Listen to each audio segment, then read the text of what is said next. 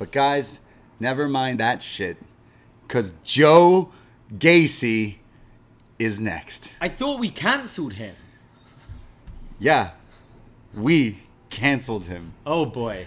Yeah, I forgot to start the show off by going, Braden Herrington here with The little woke boy on the right. YouTube.com/upNXT. Shout out Dickie Bird. He's compiled some of our show clips. Every week he finds clips of the shows, of the topics we talk about, and he clips them. Well, he clipped one of us talking about Joe Gacy and his woke gimmick from last week. And then Fox News did a story on WWE and their new woke heel character. And well, if anyone were to have gone and searched Joe Gacy, for some reason, that little video clip of us showed up on YouTube. So a lot of first time, long times showed up on our YouTube comments, which were just great. Apparently, you're a snowflake. Oh, melting away from the amount of tears rolling down my eyes right now. Yeah, because they made a woke character in the WWE. I also don't think anyone actually watched the video. Yeah, we thought like I don't remember. I remember being a bit confused. I don't remember necessarily not like not being happy with it or wanting to cancel it. I don't think either of us said at any point, "Oh no, you can't do this." I think a lot of these right wingers were listening to you. I think they were listening to you, and maybe because we were complaining about NXT having way too many of these new gimmicks that were just throwing darts at a board and picking one, using these like buzzwords in all of their kind of promos. But I mean, they didn't say anything bad about me, because maybe I'm gonna love this character. It is very interesting though to see just from like our YouTube, we have clips of everything. We have like clips of us talking about Omega and Bryan. We have clips talking about the dark side of the ring, and none of these have had as many views as this Joe Gacy clip. Like, it's one of our most popular videos. Wow. Obviously hit a nerve, or getting into the mainstream media, this character, quite interesting. Yeah, because I feel like these people didn't understand what we were kind of saying. Is like, of course they're going to do this. They've done straight edge or vegan gimmicks or characters that are, of course, the bad guy. Like, no, you eat meat, you're a sicko. So it's such a WWE like thing. Yeah. Oh, a woke like character, annoying character. Oh, I want equality and a safe working space. Environment. Yeah. Like, boo. Yeah. So it's like, oh, of course they're going to do this. But at the same time, I'm like, yeah, I want to see how far you take this before you get canceled. Before you got to, what was it? Muhammad Hassan, UPN? They were like, nope, absolutely not. Undertaker's got to kill him. So just like, what's going to happen with this character? There's only so far it can go. They're saying NXT 2.0 is supposed to be this new, edgier landscape or atmosphere here in the show. Well, then what's this character going to do next? Because they say he's not canceled. You have not canceled him, people, no matter what, you snowflakes. But what is there to cancel? People want to cancel everything. But I don't understand what's wrong with it. Like, to be cancelled. Like, what's... Yeah. Because you're making fun of... a woke person. Yeah, I find it... I do find it, even this week, I think this gimmick has legs, but I do find it a bit confusing as well. Yeah, well, my issue is, like, then he's gonna start... He's a bad guy. Yeah. And that's again, people, it's wrestling, so it's such a strong blur of real and fake. So is this guy going to start saying things that really might get people's attention or really start bothering people? There's a lot of things going on in the world in 2021 involving this, left, right agendas on either side, and people being woke and snowflakes or all this shit. So what I'm saying is they could be treading some water, but why not? Look at the traction it got. Yeah, I kind of recap what he says, and I kind of want to give my thoughts afterwards, because it's like, is he gonna come out and is he gonna say like, oh, we need a union in wrestling? Oh, I gotta support like different. What is he going to start supporting in support groups? Is he going to like? Where does this go with the like? Yeah, it's very interesting. Well, Joe Gacy shows up. He comes down. He's already in the ring. He's in the middle of the ring. He's in a chair in his gray shirt. In his gray shirt. And he says, "Ladies and gentlemen." Well, actually, no. It's a. That's how he's introduced. Ladies and gentlemen, Joe Gacy. He says, "Backed by popular demand and not by popular opinion, I'm still here, and this is still a safe space. No, I haven't been canceled. I've made a bigger impact than the likes of Ciampa, Roderick Strong, or even Braun Breaker. People are talking about Joe Gacy." He's not wrong. He says, "And I'm only using my words. I don't even throw a single punch." He uses the word obsolete somewhere in there. He also says, "Were you triggered? Did I trigger you? All I saw was you triggered people." Well, Joe Gacy is inclusive. He says, "We can resolve things with a simple mission and resolution. No one person can change the world, but I am here to usher in the new world and the new normal. I don't want to take too much of your time. We got a match coming up later, but thank you for your open minds." Okay, I think he's very good with his delivery, and I definitely think this gimmick has legs. My issue with it still, and this is where I was last week, is he hasn't done anything outright heelish for me to think he's being disingenuous. Right. And that's what I find odd. If against Cameron Grimes he was doing low blows and, you know, cheating throughout it, it's like, well, you're full of shit. But the 2 times we've met him, he's actually just been saying things that, well, yeah, we should be having an inclusive environment. And then the use of the word triggered, which is great, but also it just felt like he was plucking it's buzzwords, and together they didn't actually make much sense. So it feels a bit weird, me watching him going, this guy who, as I said, hasn't really done anything heelish. Okay, little arrogant, saying more people are talking about me than they are Roderick Strong or stuff like that. Sure. But I still just find it odd that he's going, just want an inclusive place.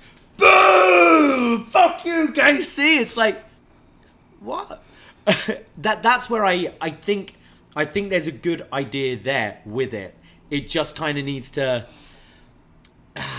be put together a little better. I think you've got a good performer. I think you've got something that is going to get under people's skin, which is great. Right. But I need to see a bit more of the dick heel come out for this to work. So would you rather this guy say all these woke things and be acting like he's such a proper, nice guy who does want this safe space, inclusivity and all that, but then he's actually an asshole and beats up people? Exactly, because then you know it's bullshit. Yeah, he's lying. Rather than now, it's just a guy being like, hey, can we make this place a bit better? Can we, like, he hasn't done have a bit of equality and a bit of a safe space? And then there's Grimes being like, fuck you, mate, last week.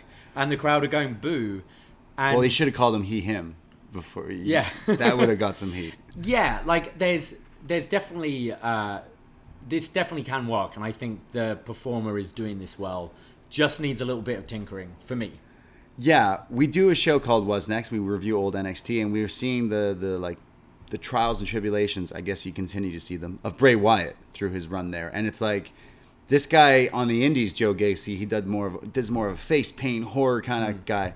I think this is the first step to eventual, like, a long maybe story where he eventually goes psycho and turns into this killer type character. But right now he is this woke gimmick that I now am like, yeah, I want to see where we can go with it. If someone gets offended by it, like, okay, he hasn't done anything yet. But what I'm saying is nothing to be offended by. But like now the issue is like, unfortunately, not to me, but unfortunately, this might offend people. That's why. Oh well, they're gonna cancel this character. But you're totally right. He didn't do anything. He's not done anything. He hasn't done anything. Even Wade going like, I don't particularly believe with everything he says, but it does make you think. Like, what don't you believe, Wade? That You want a nice place to work? I believe they spun a wheel and they randomly selected, okay, well, this is popular. Like, why don't we make someone who here wants to do this, or who can we give this to? Let's see if it works, kind of thing. So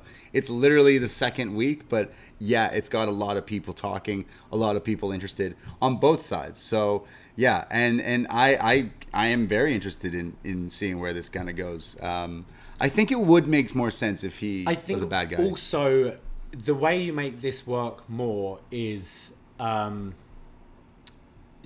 Something I'd compare it to would be Right to Censor.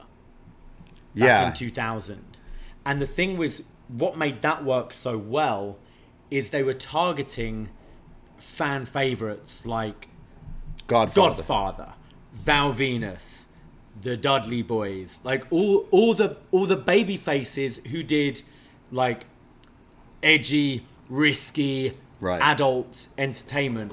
That's where it worked, because then they got heat. They were booed because of that.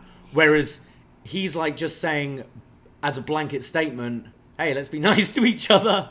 Right. And that's where he needs his own, like, I mean, who would the character be? Well, so sorry, is he gonna now, Joe Gacy gonna start his own faction or stable, now turning other characters here in NXT to woke characters? Maybe. Like, what is he gonna do? And like, if this was a kind of Right to Censor gimmick, but updated to 2021, this will absolutely work, and he's a full-blown heel. But there's not that opposing character for him to really be complaining about. Right. Wow, this is great. They're gonna get like some like psychology majors in here to show up in NXT to have. He should have like debates. Yeah. He should have like discussion panels. He shouldn't wrestle. He shouldn't have wrestled last week. Looking back at like, it now, you know what would be great is if next week he has a word with Andre Chase and be like, when you yelled bullshit backstage last week, you really hurt Mackenzie Mitchell's feelings when she was trying to do an interview. Yeah. It made it quite a toxic environment to be working when you in. told Steve to shut up, it was really mean. Steve wasn't happy about that, and he didn't feel safe, and he had to take a day. He had to take a day to himself. That would work. Yeah. But I don't know who he's talking about right now. Just everyone. I tell you what, we're going to talk about this more than the main event tonight. I'm all in on Joe Gacy. Excuse me. I'm all in on Joe Gacy here. Like, I want to see where this can go with this thing. I also, part of me is like, please offend me. Like, please try it. It'd be great. Because I can't. It's really hard to offend me. But I'm not a little snowflake like you. Yeah. Again, the things that I find odd are like, and this was the thing with, like, I found with the Muhammad Hassan character. Yeah. It's nothing he said particularly offended me, but then it's JR going, "This is America, damn it," and stuff like that, where you go, dude, he's just saying, look, I'm an immigrant and I'm American too. You know? Yeah.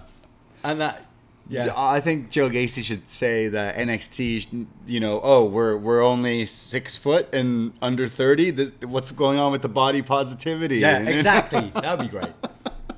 Just like, what are other really top, like, that's what I'm saying. The reason is there's a ceiling because you can't talk about, all I'm thinking about is certain things that like a Jordan Peterson or like a Joe Rogan loves to talk about on their podcasts.